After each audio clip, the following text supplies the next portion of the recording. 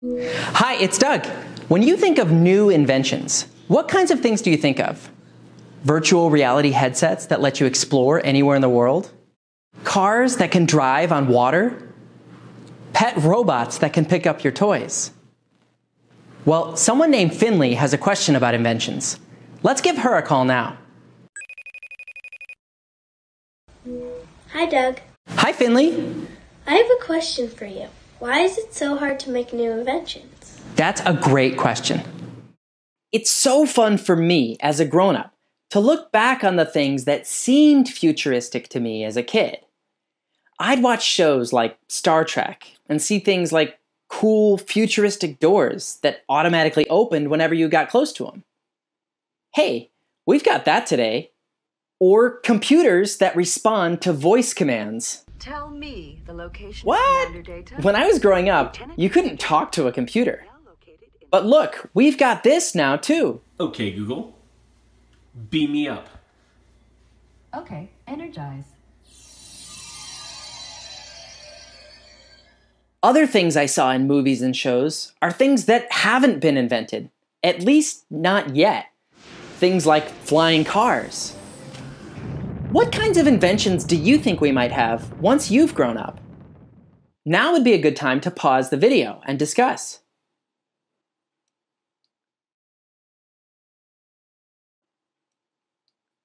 You can probably come up with lots of ideas. Who knows what we'll have?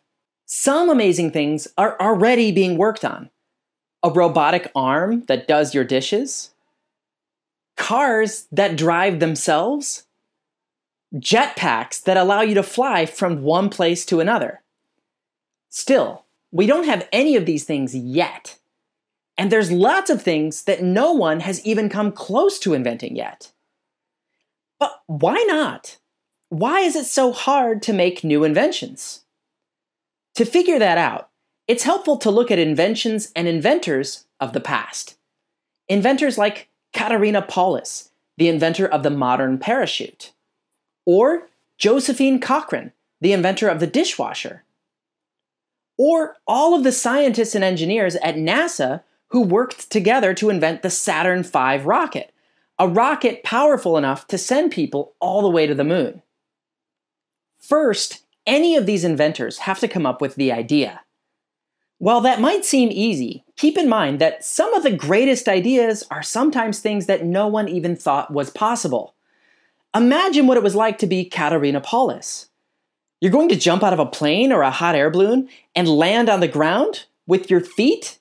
Yes, we can do it, she thought. But it's one thing to come up with an idea. It's another thing to actually build something that works. How do inventors do that? If you've not thought much about this before, it can be tempting to think, well, people who invent things are just geniuses. They wake up one morning with a brilliant idea in their head and then they build the thing and presto, it works. Now we have a new invention. Nothing could be further from the truth. The story of almost every invention is filled with what looks like trying and failing again and again and again. The scientists and engineers who invented rockets weren't trying to get these rockets to blow up, but they knew that building a huge rocket wasn't something that had ever been done before. And rocket fuel? It's really explosive. Figuring out how to control the amount of rocket fuel getting burned, that's something that NASA could only learn by trying. Each time one of these tests failed, they carefully figured out why and made improvements to their design. By being willing to try again and again, and each time carefully observing and learning from their mistakes, eventually, they figured it out. And we've got rockets that have taken people all the way to the moon. The history of inventions is full of stories just like this. People coming up with new ideas for things, building something, trying and failing, but each time learning from their mistakes so that they can get it right. Not every idea makes it to the finish line. The idea of rocket-powered ice skating might be a good example.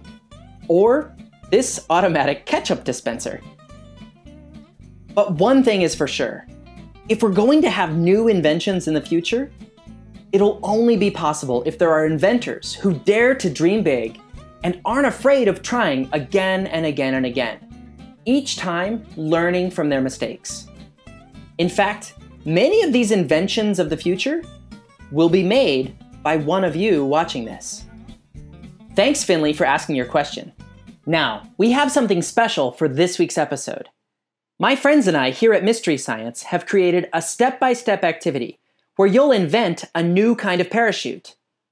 You can find a link to the activity at the end of this video. Okay, for the next episode, I reached into my question jar and picked out 3 questions submitted to me that I'm thinking about answering. When this video is done playing, you'll get to vote on one. You can choose from: why do roses have thorns? What is clay made out of? Or, how do bees make honey? So submit your vote when the video is over. I want to hear from all of you watching. There are mysteries all around us. Stay curious, and see you next week.